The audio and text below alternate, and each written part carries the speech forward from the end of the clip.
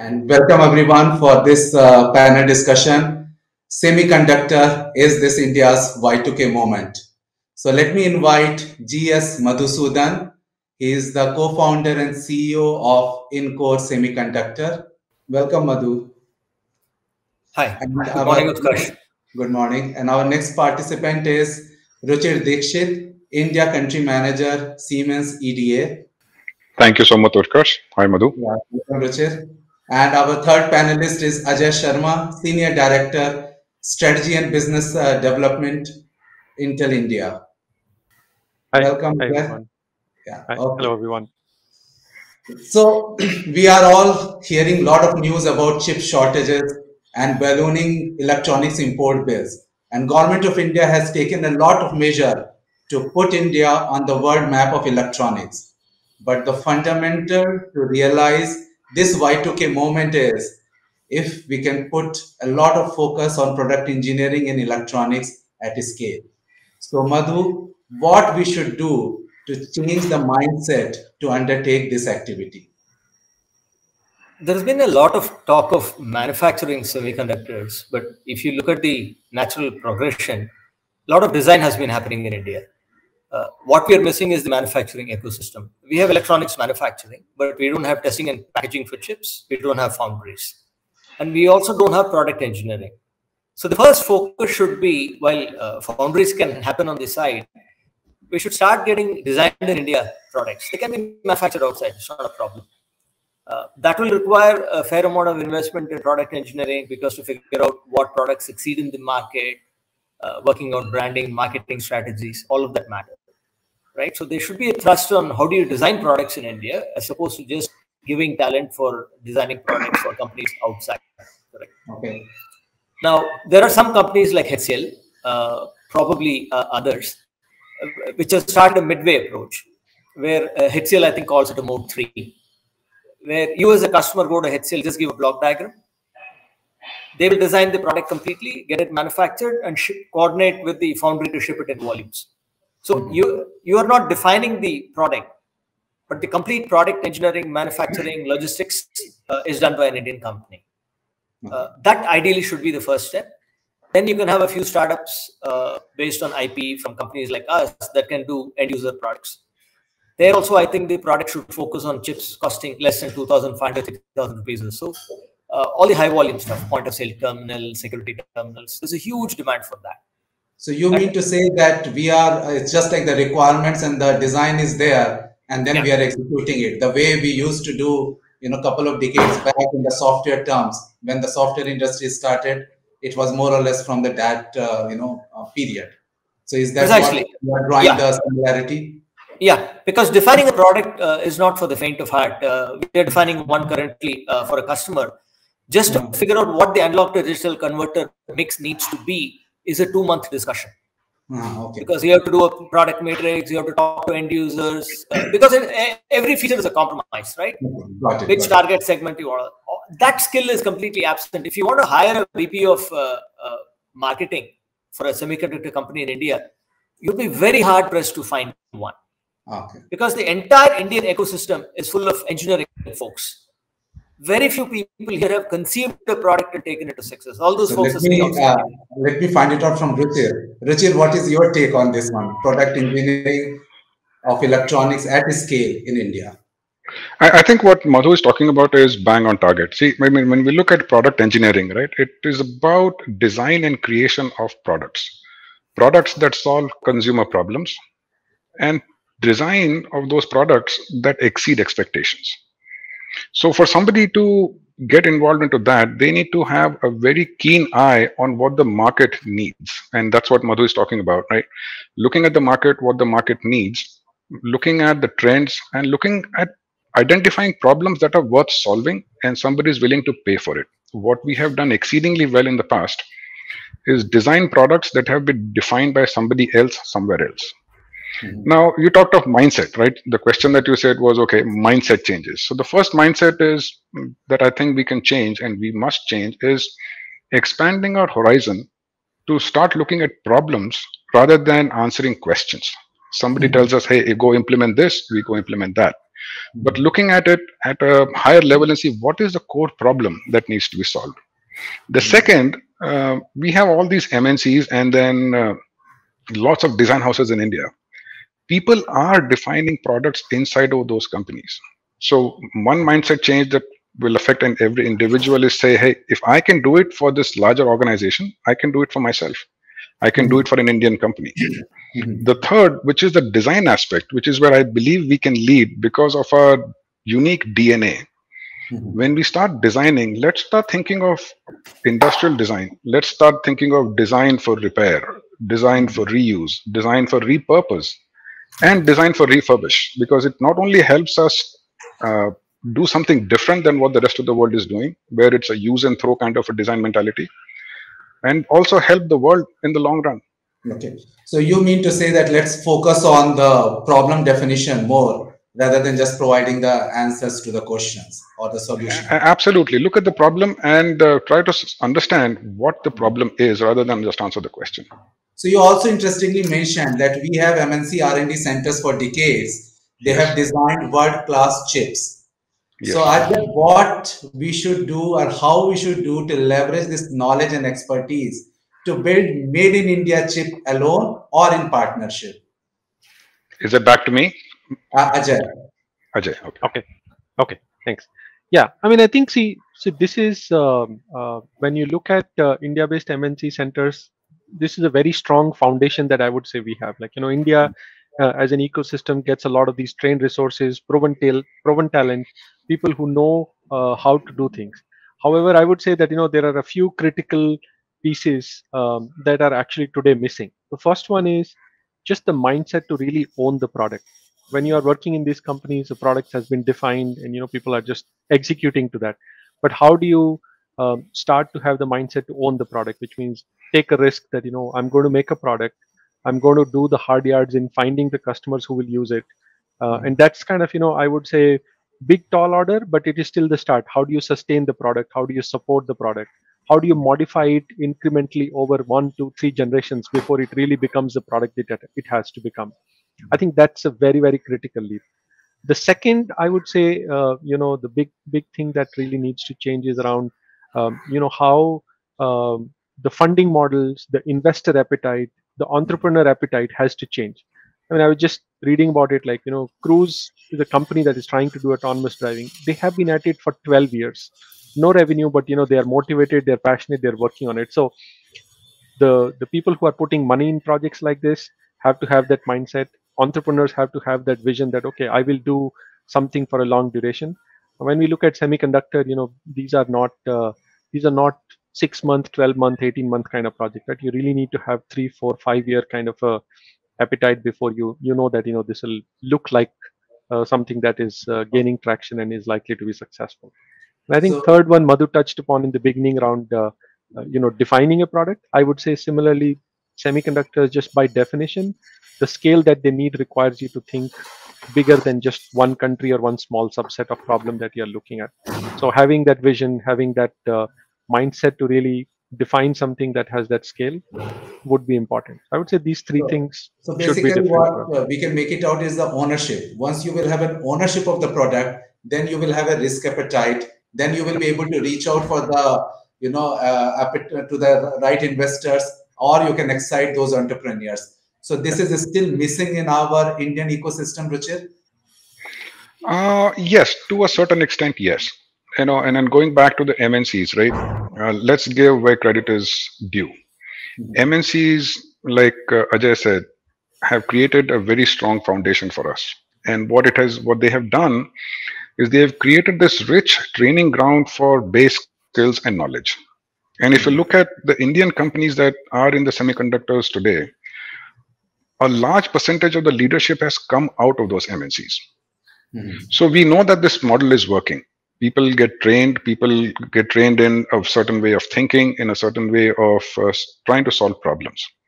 So what's the next step? The next step is the ecosystem that Ajay referred to, is somebody needs to go take an ownership.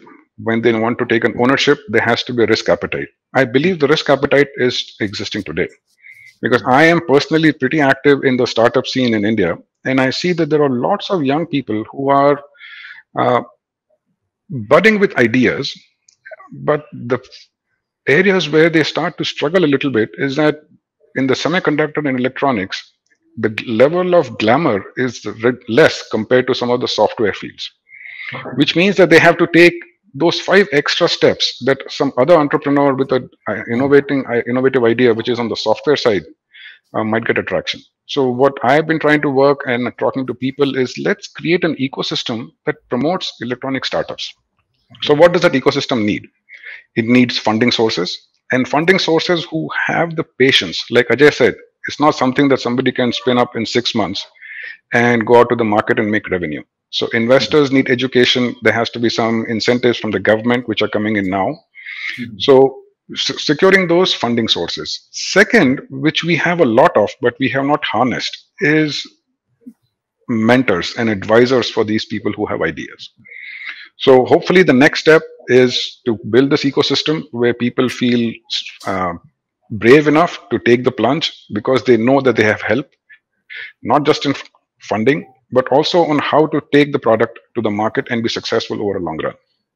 So, Ruchir, Shiva in one of the chat messages has said, which you have briefly touched upon it, that most of the students in the IIT or in any other colleges, they all prefer CS, and they will hardly go for ECE and EEE, or if they get that one, then they will also move from the job perspective towards more of this one. So Yes. when we talk about investors and entrepreneurs and the whole ecosystem, how this semiconductor industry is reaching out and glamorizing that into the colleges, or what are your one line suggestion how we should do it? And then I will go to Ajay and Madhu on that question. So for first is an admission that as an industry, we have done a very poor job in explaining to our students how good we are and how and how rewarding this career can be. Because if we just take a look at the starting salaries for people who come into electronics and IC design, on average they are 3 to 4x more than an average starting salary in the software field, and we have done a very poor job. So I think that's one of the things that we need to do as an industry, is to say that the value that we create for the world is rewarding, and the gratification might not be instant, but when it comes, it's huge. Okay. So creating a right messaging around it, and it's not going to be a one-time thing, it's a sustained effort, but we start now. So Madhu, what do you see, that are we able to excite students in the colleges to take up electronics for better future? We are. See, you should realize one thing. With software, you can get a lot of lateral entries and stuff. And you can get away with a quasi-engineering approach. Designing chips and electronics requires intellectual integrity, focus, a lot of things, which most students don't have. So it's comparing apples to oranges. You really need the cream of engineering talent to come into this. Software may chalta hai. You can manage with a lot of stuff because somebody else will fix the bug. You do a 7 nanometer tape out and that's not related software. Software is also design. That is okay. I got that point. No, but the engineering discipline required is significantly more in IC design. So fundamentally, because our engineering colleges don't turn out engineers, that is where you're facing the problem. You need to fix it there. Yep. So let me ask maybe a question. Maybe just one comment I quickly wanted to make was that, at least in the context of this topic, I think the last 18-24 months has seen a significant shift in kind of hardware becoming sexy again, because the amount of funding, the amount of startups that you are seeing that are actually doing, I mean, it's a global phenomena. It will probably reach India as well, but because of the fabless model, because of this open hardware, a lot of these things, it is starting to become a lot more attractive for hardware. So I mean, I have hope that it'll create the pull. Good. So that is also adding up to our Y2K moment. That's very good. Okay. So let me see, if you see a pie of any electronics product, development, or inside any electronics product, fab is just one pie, which is expensive. So let's set aside fab because the whole press is flooded with fab. What are the 3 things, Madhu, which we should focus on to grow our dominance in the rest of the pies? SoC design, availability of local IP, and testing and packaging. Okay. So, and Ajay, you want to add something or something different? Yeah, I mean, I would say that, just the product design side of things beyond the SOC, like, at a system level, how do you build a product? Even that actually is a very large area. If you look at products sell for $1,000 and the bombs are hardly 300, 400. So just have building products that are conceptualized and then using the ingredients, I think is an important area we should look at. And then I think just in the context of India, just I think we are doing pretty well on that. But just thinking about associated services and applications, how do you monetize them, but kind of stitch it to the hardware side of the things, I think that can become a good incremental, like, pie for us. So, Ruchir, adding to all those ones, the intellectual property is also Yeah. one of the important one, which will be going to give a lot more revenues for future.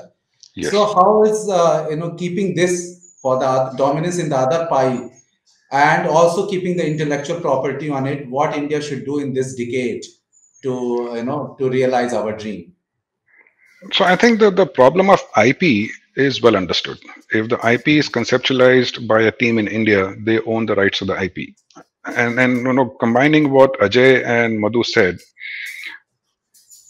IC fab, let's keep that aside, like you started off with.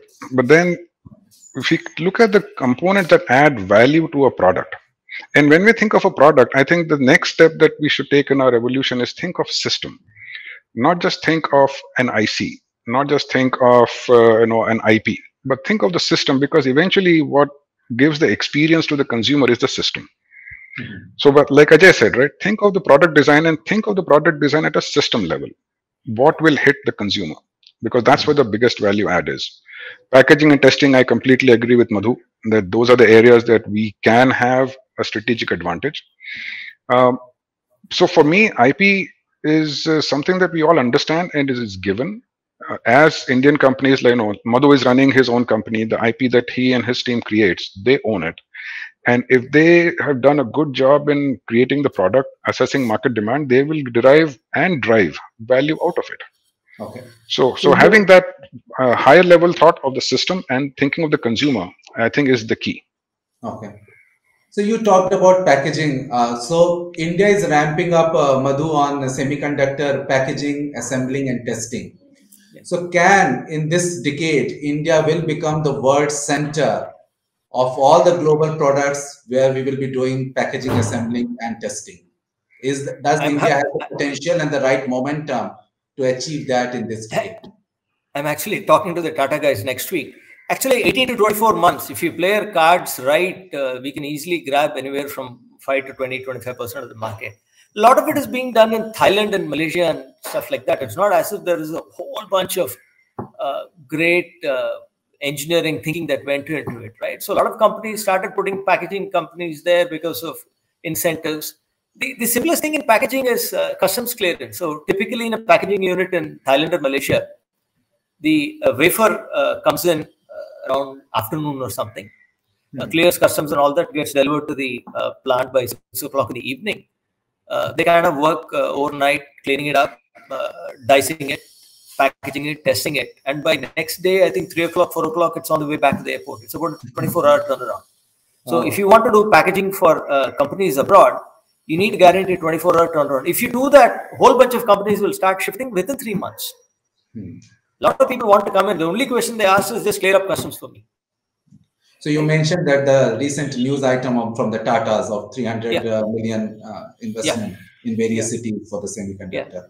So you think that in 18 to 24 months, 5 to 20% of the market share we can capture? No. If we want, I mean, but it has to be done on war footing, right? Okay. So Rajamanikam, who is hired by the Tatas, who created TESOL has been doing essentially outsourcing for testing and packaging engineers because they didn't want to do it themselves. They went for a service type model. The expertise is there. But granted, a lot of the downstream components like BGA, reballing, substrate manufacturers, a lot of PCB stuff, all of that is still in Taiwan and stuff. It'll take time for that to come.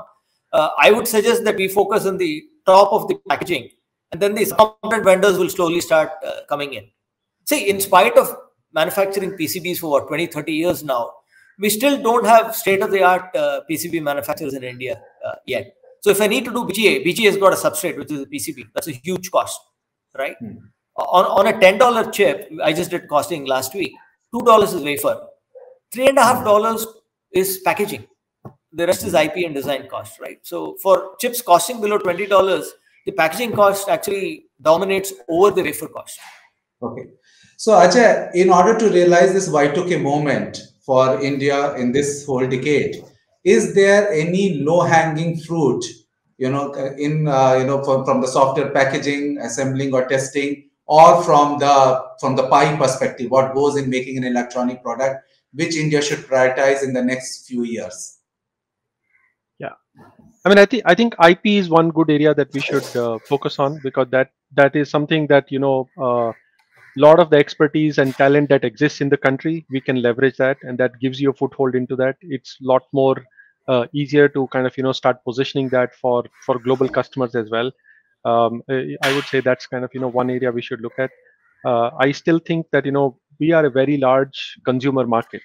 Building and we are also, so let me put it this way, we are a very large consumer market, but we are also building a lot of infrastructure, the digital infrastructure that is needed for the needs. So maybe having a mindset to actually build products for that. If assembly test manufacturing, like Madhu mentioned, if that comes through, can we take that, build the boards, build the systems that are designed by us, not just designed for somebody else? I think that would be that's actually a very, very big area that we can really capture.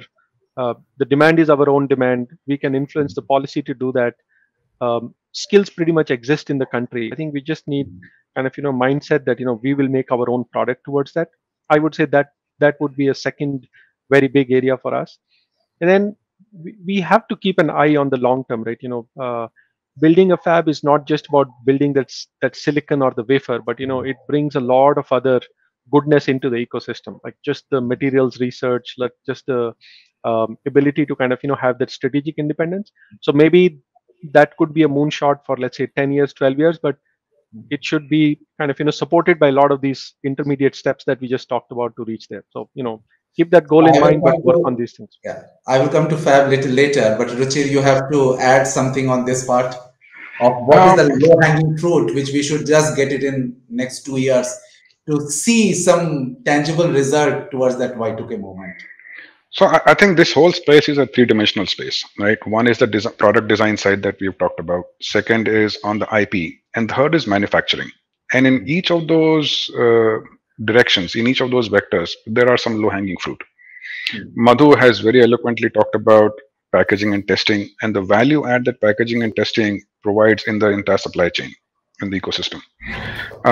But we have to be quick, we have to be fast. And one challenge that Madhu talked about, when in Thailand, for example, something can be turned around in 24 hours. We have some other policy issues that we need to deal with.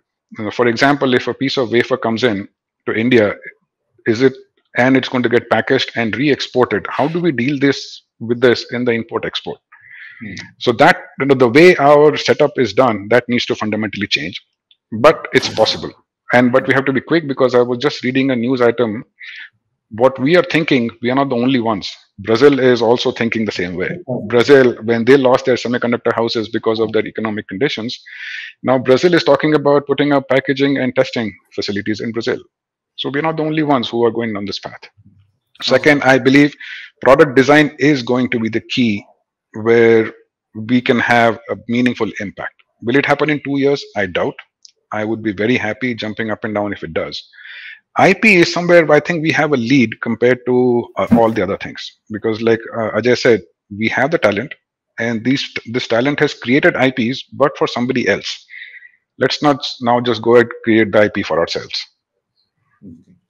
So as far as the fab is concerned, the favorite topic for in the current news item. So in my previous company in Finera, it was a vertically integrated. So I had an opportunity to visit our own fab in California, and it was as if the full heavy, the jacket with everything, as if I was walking on the moon. Not a single strand of hair was visible, because if somewhere it falls, it will change the property of the material. So I could really envisage how much investment and how much carefulness goes in the fab one.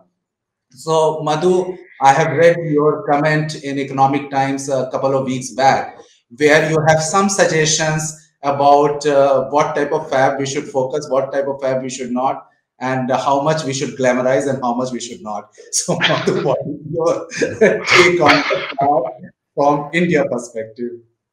The simplest thing you want to do, you lease 4,000 square kilometers to Taiwan and you egg the Chinese on saying you got no guts to invade Taiwan. TSMC will ship the what a fab here Okay, what is the next best? What is the next best? See, most of the world still is at 350, all those micrometers, still 40 nanometers, right? We can become the world leaders in those very, very quickly. Actually, a lot of used fabs used to come up for sale 10 years ago. I was trying to convince the government. I mean, they were coming up for $300, $400 million. Yes. It's like a flea market sale. Anytime something comes, buy it, right? But now, unfortunately, it costs a lot more. You can have one leading edge fab, may take time, but the problem is everybody and his mother is incentivizing people like Intel and TSMC to come to their country, right? If the US is forced to offer incentives to Intel and TSMC, what hope do we have? Correct? The kind of money that Arizona can throw at Intel, we can't throw. But if you take a look at all the other fabs, TSMC and stuff don't want to keep producing 65 nanometer, 19 nanometer. They're actually having second sourcing and all of that. Now, that opportunity is being lost. We can actually tie up with all the major fab guys and saying that, hey, shift all your older node production over here. Your LED controllers, all this small stuff, a whole bunch of semiconductors still happens in the lower node fabs, right? So basically, Ajay, what Madhu is saying that low-end semiconductor, okay, which is also, we need it for almost every equipment and every board. So that is what we should focus first, build all these expertise, and then we should focus later on for the high-end semiconductor. What is your take? I mean, I think it makes sense to start with the mature nodes rather than kind of with the leading edge or the bleeding edge nodes. Just from the learning curve perspective, investment perspective, that starts to make more sense. I also think that when you look at a fab and you think about the customers that will come in there, all of them look for a roadmap. What will you give me next? So it has to be a part of our inherent planning process that we work with somebody who has some of those next node or the node after that as well. I think there is another way to look at this, which I think is important in the context of India, that there are certain specialty processes, whether it's around GaN, whether it's around some kind of RF, EV is happening in a big way. That needs a very different kind of a process. Maybe it might be also worth really exploring that those are probably better nodes to start. So instead of just a plain vanilla 14 nanometer or a 28 nanometer, maybe pick a specialty because then you are operating in a niche where if you really perform well, you have a higher probability of success.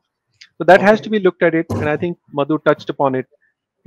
This is whichever way you look at it, right? You can go to any company, not just you mentioned Intel, but any company that you go to, almost every central bank is offering them incentives that are significantly high because it's just so capital intensive.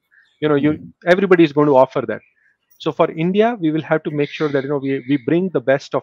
I mean, we'll have to put the money, but there are so many other good things that India has to offer: law and order, talent, people, large market. We have to create a package which combines all these things and makes it worthwhile for anybody to invest here. And we can do that. I think that's what we have to look at. Okay, so I'm going to take a question little bit elaborated from what Dharmaraj has asked.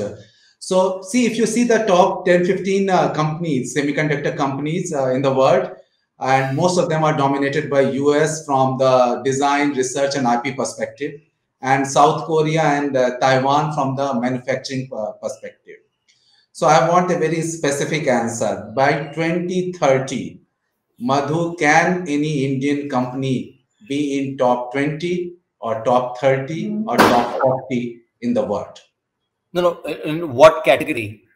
As a, whatever be category, either it is from the manufacturing side or it is from the research design side or IP side or, packaging side, whatever be the category, can India be in that top 20 or 30 or 40 of the semiconductor giants by 2030? if you take the bottom, the lower end things like I would even say chips costing up to $20, right? Your typical NXP, single core, dual core, embedded microcontrollers, basically the embedded market. If we play our cards right, in about 10 years, we can easily be in the top 5. Oh, very good. Okay. Displacing somebody like NXP or ST is not that difficult, right? Because they are commodity products. You don't have to innovate on features too much. See, the simplest thing is you do a Me Too product, which is pin compatible. Right, and price it 10% cheaper, give much better support, give better, more FAE support, documentation, all of that, right? You make the process of building a product easier with your pin compatible product. That's how you start. So Ruchir, what is your take? Top 20, 30, 40? Again, and I'll start with the question that Madhu asked, what category? But I won't ask you that question. I will say that in packaging and testing, we do have everything that can enable us to get in the top 10 for packaging and testing. The other area where I believe that we should think about, instead of just thinking top 10 or 20, is what will get us there? What will make that one company get into the top 10? For one company to get in top 10, there have to be 100 companies who are playing in that market. So my hope is that in the next decade, we have 100 startups which are in semiconductors and electronics in India by the end of this decade. And these startups that are economically viable. Once we have that, then we have a chance of making one of them a unicorn or getting recognized as a top 10 or top 20 supplier in the world. So my hope is that in the next 8 or 9 years that we build an ecosystem that we have 100 startups who are playing in that market and participating in it. So Ajay, Ruchir has given a roundabout answer. He wants 100 shoulders so that one company can rise on top of 100 shoulders. What is your take on Madhu and Ruchir's answer?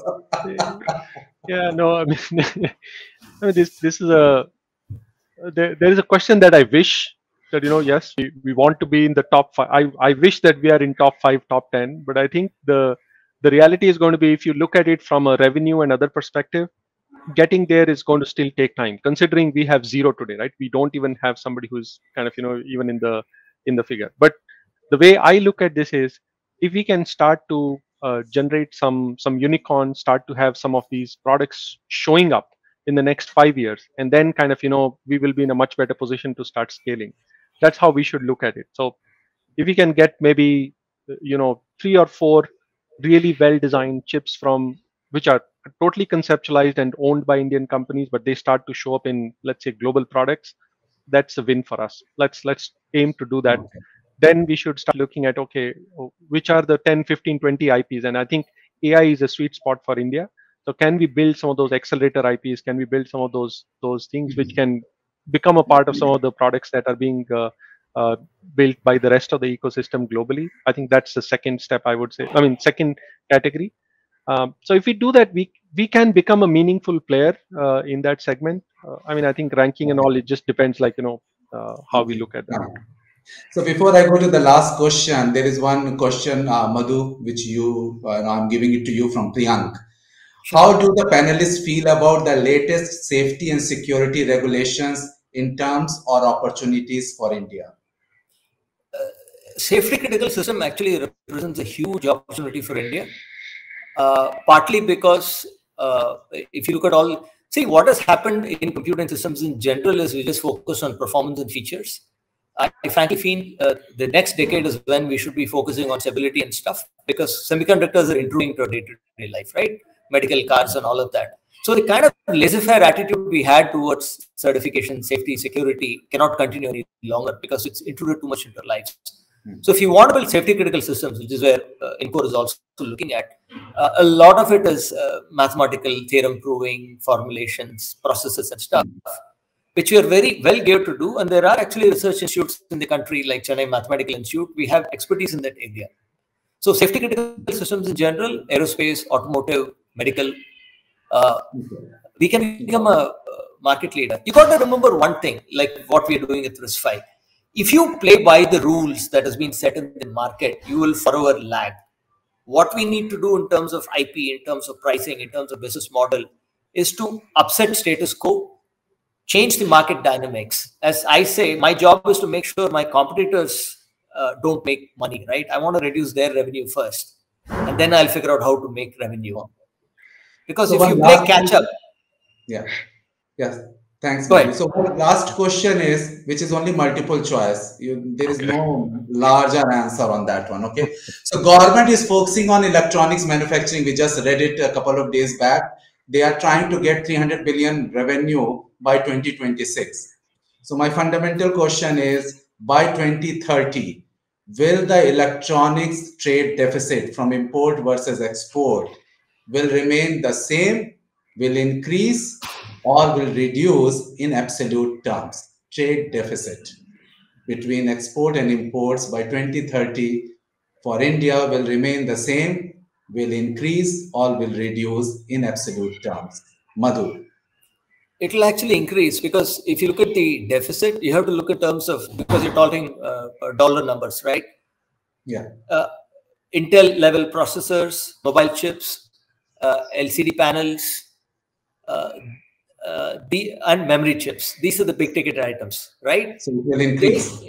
Yeah, because you're going to consume more of that. So even if you start doing more, we may actually end up designing and quasi manufacturing chips more. But in terms of value, by 2030, that might not help. Yeah. Ruchir, what is your take? It will shrink, same, or increase?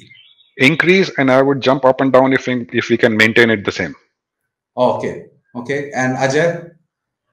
I think it'll absolutely reduce with the amount of Make in India we are doing. I think we just discussed in the beginning of the call, right? Some of these ingredients cost much less than the actual product. If we start making the products here, our imports can significantly go down. But we have to hit kind of, the things that we have said around manufacturing the products, the systems, the infrastructure stuff. I think it'll reduce. Okay, so thank you everyone, because this is a Y2K moment. So I got the three different answers from reduce, more or less same, or increase. And that is how it happens also. And thanks Madhu, thanks Ajay, and thanks Ruchir for very insightful discussion on the semiconductor, because we wanted to focus on semiconductor. And thanks all audience for your inputs and comments on that one. So It was a thank you. pleasure to be here. Thank you for the Yes. opportunity.